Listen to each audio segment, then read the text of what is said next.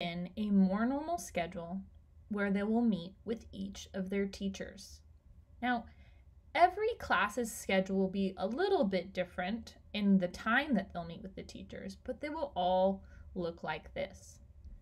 Each of these times has a link that takes the student straight to that teacher's Zoom page. So, for example, at 8:45, when this student needs to go to their morning meeting, all they'll have to do is click this link to take them to their teacher's Zoom classroom. When they want to go to math with Miss McBride, all they'll have to do is click math with Miss McBride. And when they want to go to reading with Mr. Will, they'll just have to click this. Next week, we will begin this schedule starting on Monday all the way through Friday.